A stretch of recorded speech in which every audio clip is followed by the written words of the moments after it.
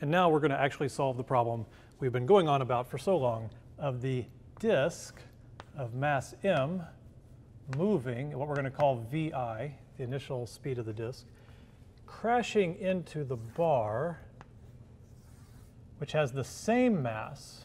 That makes the equations come out a lot nicer when it has the same mass. And it has length L.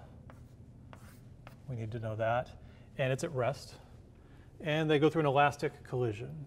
So this taps that, pushes the bar forward, it starts to spin. We now accept that it can spin because this thing had angular momentum, etc. We're putting the origin in the middle of the bar.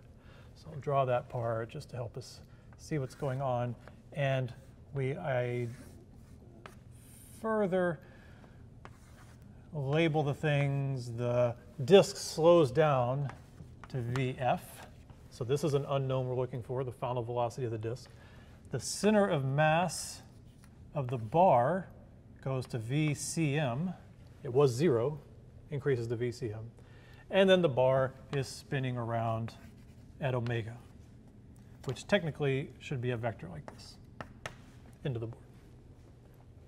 So our three unknowns we're looking for are the final velocity, the center mass velocity, and omega in terms of how fast it was approaching and the masses and the lengths. Let's see if we can do it. Basically, we just apply conservation laws. So we have to conserve the translational momentum. That's where we start. So mv initial is the only translational momentum we had to start with. And in the end, we have m times v final of the disk plus m, same m, fortunately they have the same mass, times VCM. So in our world of the same mass, the mass constantly cancels out. So we have VI equals V final plus VCM. So that will be one of our equations that we will label 1. Three unknowns, we probably need 3 equations. So let's keep going. Next, let's conserve L, angular momentum. So the initial angular momentum is the disk moving relative to this origin is where we're going to do our calculation of L. Let's see, so we know we want to think about it, the easiest is right when it gets there.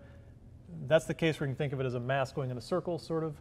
So we say, well, it's just m times vi times the radius, which is a half of L. So the initial is mvi times L over 2, just like we showed in the previous lectures. And let's see, then after they hit, it slows down. So, but it still has angular momentum relative to this origin. So then it's just m vf L over 2. It's the same distance from the origin at the instant that they hit. And then we need the angular momentum of the bar rotating about the origin, which was set at its center of mass. So it's rotating about the origin. So it's just I omega plus I omega. So there's 2 of our unknowns, Vf and I omega. So we can simplify this one since our masses match and there's L's everywhere. We can get rid of some m's here, call this VIL over 2 equals VF L over 2 plus, and now let's plug in for the moment of inertia of a disk. It's 1/12 ml squared. So 1/12, the m we already canceled, so the m went away with these m's, L squared omega. And then we can simplify it even a little bit more. We can say, let's cancel one of the L's here. And then we get VI equals VF. The initial velocity equals the final velocity plus, oh, we're also going to cancel the 2. Initial velocity is final velocity plus 1/6 of L omega.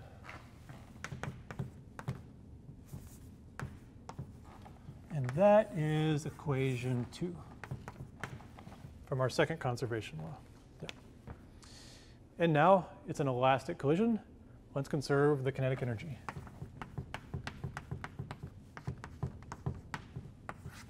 All right.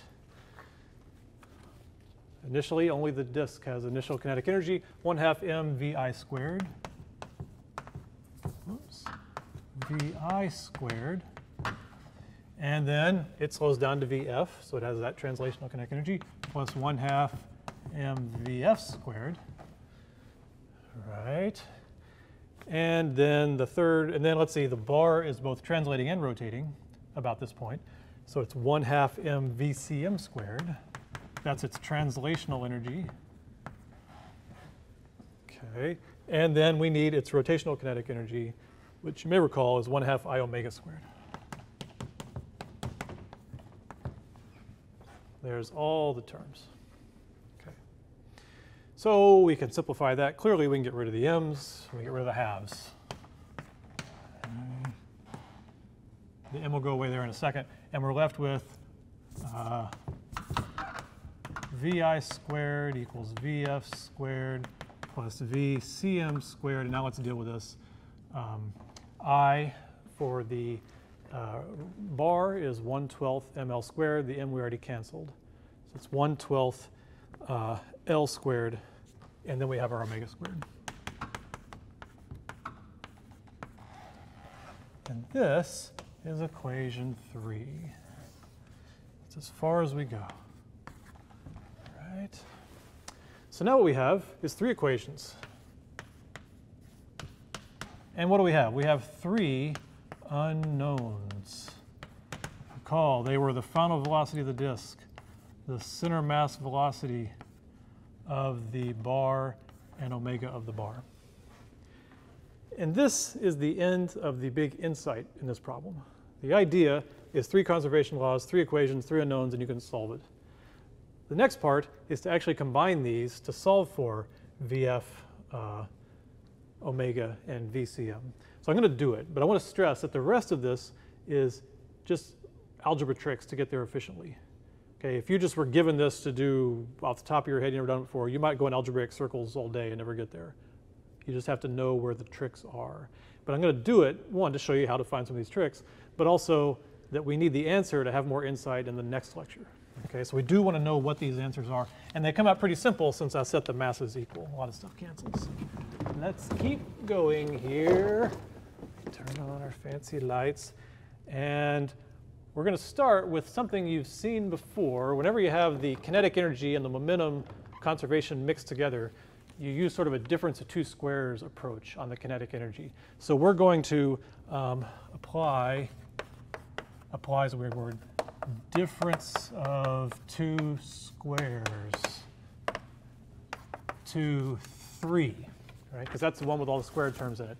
And we're going to write VI squared minus VF squared equals VCM squared plus 1/12 L squared omega squared. Okay. And the only reason I did that is this difference we can now write as VI plus VF times VI minus VF. Difference of 2 squares equals VCM squared, center mass squared, plus 1/12 L squared omega squared. There we go. And now what we're going to do is take this and we're going to divide 1 into this, meaning this whole equation. So we're going to divide the left side of 1 into that and the right side of 1 into that, because you're allowed to do that because they're all equations. So the left side of 1, if we manipulate it a little bit, is VI minus VF. So go back to your notes and check. We can pull the VF to the other side. We have VI minus VF equals VCM. So if we divide this by VI minus VF, it's going to cancel that one. So we're going to get VI plus VF. And then this side divided by VCM is all that was left on the right. So you divide it there, you just get a single VCM. Cancels one of them. Plus, and you divide it here, and you get L squared omega squared over 12 VCM. All right, I believe that is everything I got, yes. So yeah, so then this is another equation that we want to keep up with. Here we go. All right, so we'll call this 4. See, if you're trying to do this, it helps to get down to a simple form and then number it and then use it again later. You kind of have to do it in an organized way. The next thing we're going to do is subtract 1 minus 2. And by that, I don't mean -1, I mean equation 1 minus equation 2. Let's see. So 1 minus 2, why would we do that? It must be that, yes, if we subtract the left sides, we're both VI, so that's 0. Right? And then the right sides both had a VF, that cancels. So all we're left with is for 1 is VCM minus, and then all that's left on the equation 2 is 1/6 L omega. Right, yes. So that minus that. And we can rearrange that and see, oh, VCM is very simply related to the final angular velocity of the rod. Its center mass motion and its angular velocity have a fairly simple relationship. We'll call that equation, I believe we're up to 5. There we go. Okay, getting there. And now we're going to take this 5 that we got for VCM, we're going to plug it into 4. So let's put 5 into 4. Okay, so let's see, it's going to go there, it's going to go there, and it's equal to 1/6 L omega. So that's going to make a little bit of a mess. So VI plus VF, right, equals, oh no, I'm sorry, we're doing it to get rid of L omega. We're going to keep VCM. Equals VCM, center mass velocity, plus, and then this term, L omega, you can see, is 6 VCM, right? And it's squared. So it's 36 VCM squared. That's the L omega here, L squared omega squared here, over 12 VCM down there. Ah, yes. Okay.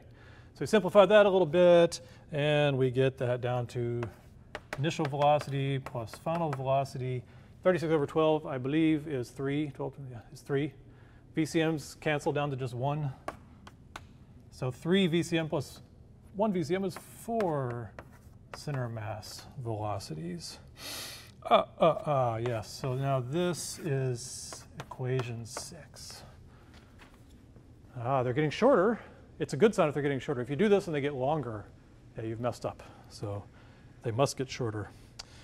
Now we're going to plug the answer for 1 VF into 6. We better get some answers because we're running out of the board here. So 1 VF into 6. So we take this thing we just got, go up to the top and say, what was VF for? VF is VI minus VCM, according to equation 1. So it's VI is 6. VF is VI minus VCM.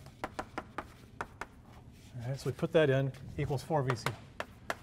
And you can see we did that because now we have the center mass velocity in terms of VI. At least we will in a minute. We have 2 VI equals 5 VCM.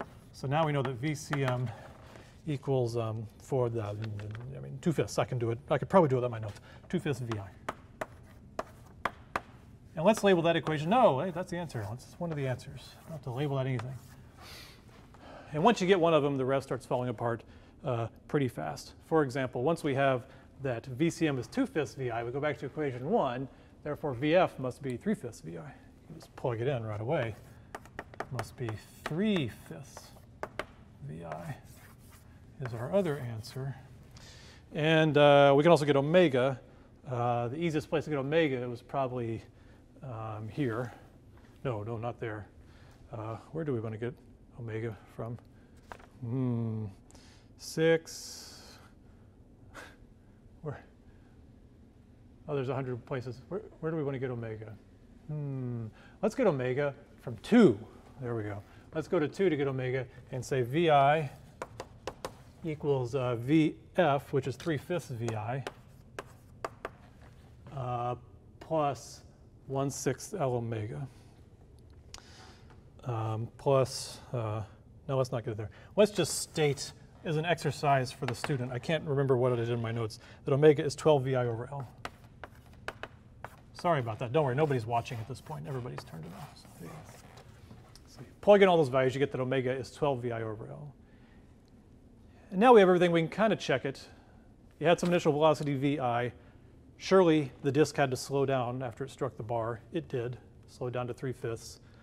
Surely the bar is going slower than the initial disk was going. Yeah, 2/5. And yeah, it's spinning around in some angular velocity omega. So now that we have those, let's see what they can tell us.